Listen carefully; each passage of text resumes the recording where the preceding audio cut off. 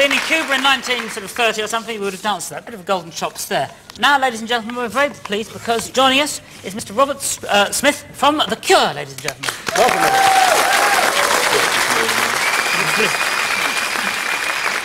Smith or Swift, we are very happy that you're here. Now, earlier on, when you first came in, you said, well, this is probably the first television we've done for quite a while because you're on MTV and all that all the time, but you don't come and do the television much. But what you do, and the band like doing, is watching it.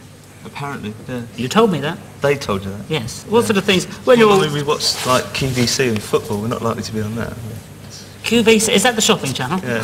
That's what we've been doing all this time. Have you ever bought anything from the shopping channel? I've never seen anything that really takes my fancy yet, but I'm sure it's there. Stay tuned in. Lurking. And the right thing is going to turn up. When you grew up, what was the thing that you were listening to? First thing I remember is Rolling Stones in the early 60s, and then Jimi Hendrix. They're my two overriding memories. And they were the things that sort of led you into wanting to sort of play and write and things? With Hendrix, yeah, I liked his songwriting rather than his... Like everyone else seemed to like his guitar playing, but I liked his songwriting. I liked his voice. Yes, I liked his voice as well. Apparently he didn't like his voice, did he? He used to hide away when he was doing his vocals. Is that true? Yeah, I copied him even in that. Now, is it true that you used to wear velvet dresses to school? Just once. On one occasion I did, yeah. What sort of response did you get? I got... Well, I was going to like what was supposed to be a progressive school, and I was just testing the water. And correct. The teachers left me alone, but the other pupils didn't take too kindly, and a couple of them beat me up. So I didn't wear it again. It was a life lesson. Interesting experience, yeah, a very interesting lesson in sociology. So now I just wear them at home. I'm watching QVC. What could be more enjoyable? And there's no law against... It's hard to think of anything more enjoyable, honestly. The thing that I think, as well as being a great British group, you're also known for always having very good videos. Yeah. Visually, you've always been good, let's put it that way. Yeah. Now, the new album, Wild Mood Swings, I believe it started off as an acoustic album, is that right? Yeah. And how did it change into something? We plugged in. Hey, cool. Nice point.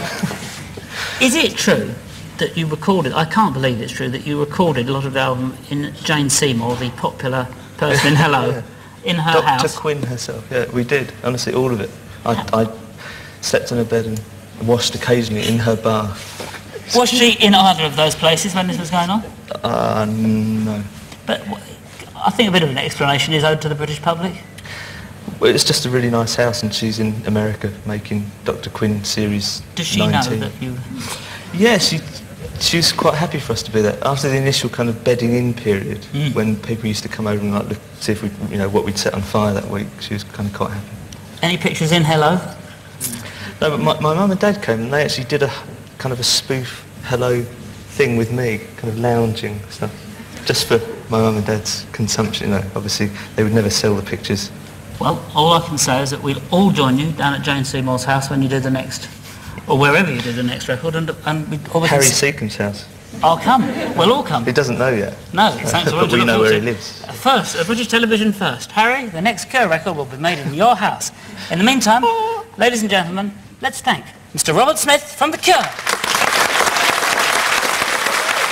Thank you very much. Lovely to see you. We will, of course, it goes without saying, we will be hearing from The Cure a little bit later.